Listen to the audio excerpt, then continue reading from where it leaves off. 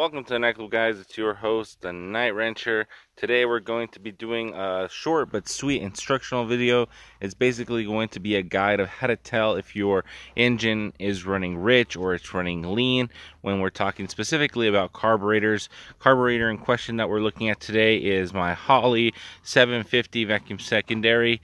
I've had a bunch of different carburetors on this engine. I've had a Demon 625, Demon 575, a Holley 650 double pumper, 600 double pumper, 750 double pumper, 670 Street Avenger, and like an 1850 and a 4. Too many different carburetors to list. I'm also going to be sharing some diagnostic tips toward the end of the video, so make sure you stick around. So what I'm going to do, I haven't started it up, so this is going to be a cold start. I mean, it's not very cold. It's like 90 degrees outside right now, but you know, we all do what we can do. And okay, so let's go ahead and start this up. Let's make sure it's in neutral. I'm just going to go 1, 2, 3. Hold the throttle open a hair, turn it on, and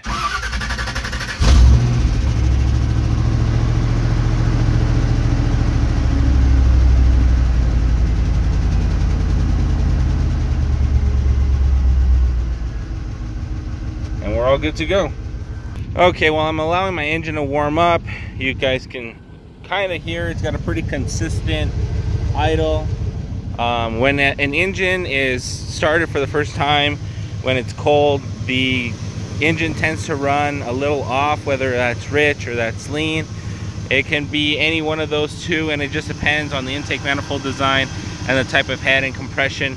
As it warms up, it'll start completely burning up all the fuel that enters it, and it'll start to stabilize. After the engine's up to operating temperature, that's when you can actually do a little bit of tuning.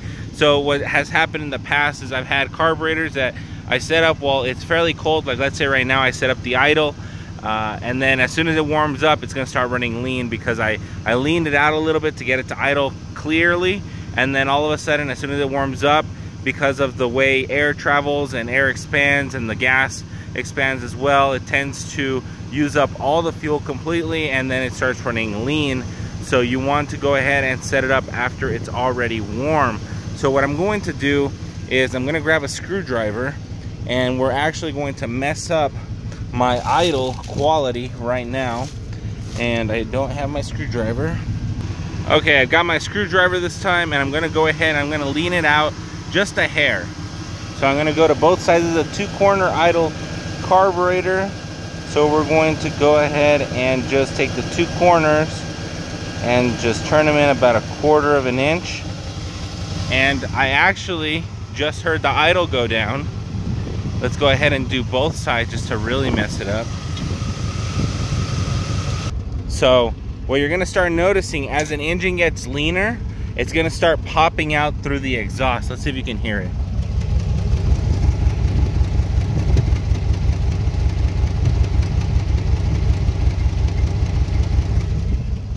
It's not that noticeable right now, so let's go ahead and turn it another 1/4 of an inch to really exaggerate the situation.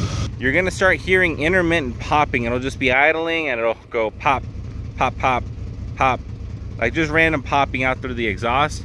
That definitely tells you that it's a lean condition. If you are trying to accelerate it and it pops through the intake, then you have a lean condition, or you don't have enough timing.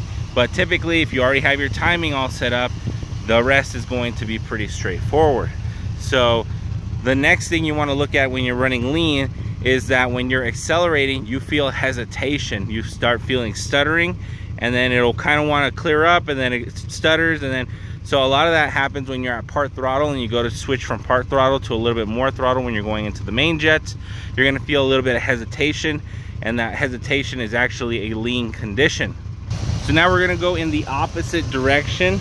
It's running pretty poorly right now, so I had everything at 1/2 turn out, so I'm going to go back to that 1/2 turn spot, and then I'm going to turn it 1/4 turn above that. So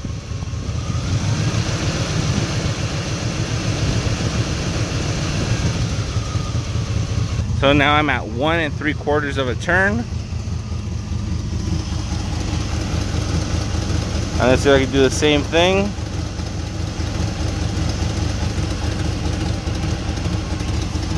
All right, so right now I've got it at 1 3/4 of a turn out. It's definitely running rich. I'm gonna try to put you guys to see if you guys can hear the exhaust.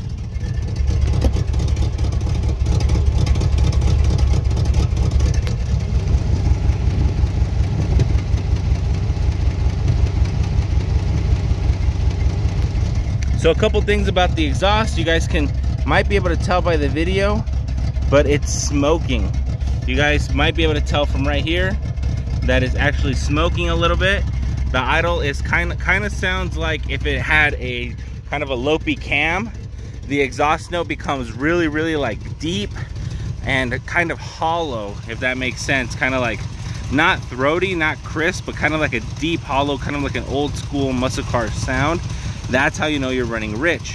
When you're running rich out on the road, you're gonna tell that you're driving pretty clean, pretty normal, and you go to accelerate, or you're driving and you're noticing that you're losing power, but the engine's not acting weird. So what happens when you're running rich, you're adding more fuel than the spark plug can ignite. So it's like you're putting water on the flame, because liquid fuel can't really light anything on fire. So what ends up happening is you end up putting out the spark and you start losing power, you start losing fuel economy.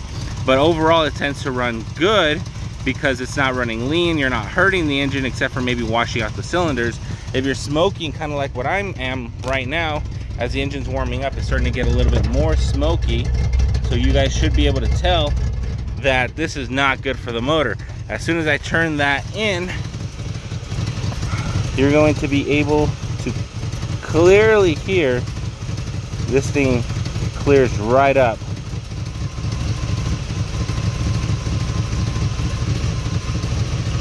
So I'm back at a half turn out on this side, and then we're going to go back to 1/2 turn, and you're going to hear a clear difference.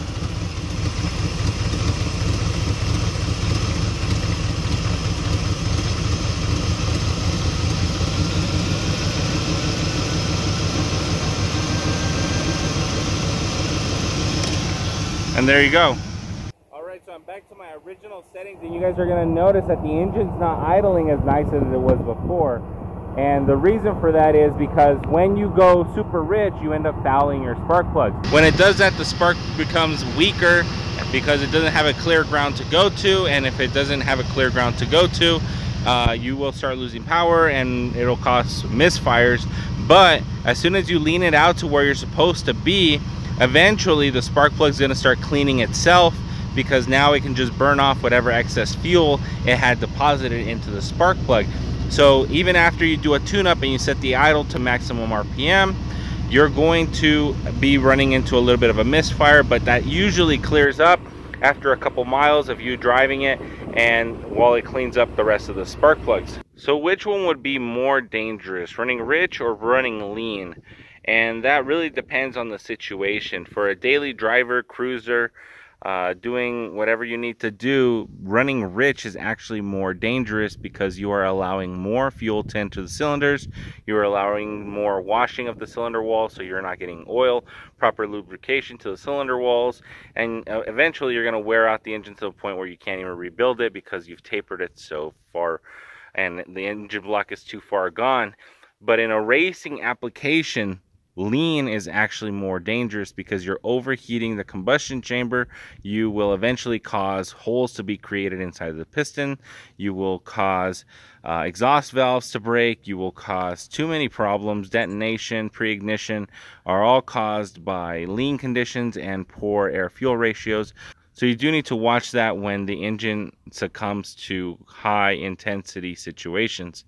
The easiest way to tell if your engine is running rich or lean is by actually looking at the color of the spark plugs, but that only gives you a general output. So what I mean by that is, if you have a really rich idle and you do a lot of idling, you do a lot of low RPM, light throttle cruising, but your main jets and secondary circuit are all lean, since the majority of your time is spent in the low RPM range and the low light throttle range, you're going to show a rich condition in the spark plugs, which is why some people say that when you're tuning your carburetor, you got to be changing the spark plugs whenever you decide to change any particular circuit.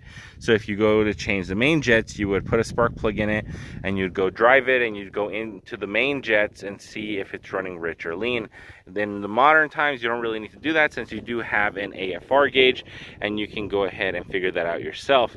Another way to do it, if you have enough tools, is to actually get yourself a jet kit and actually just start going down in the jets until you start feeling hesitation, and then you go up one jet, see if it clears up, and then you would go up one more jet just for good measure.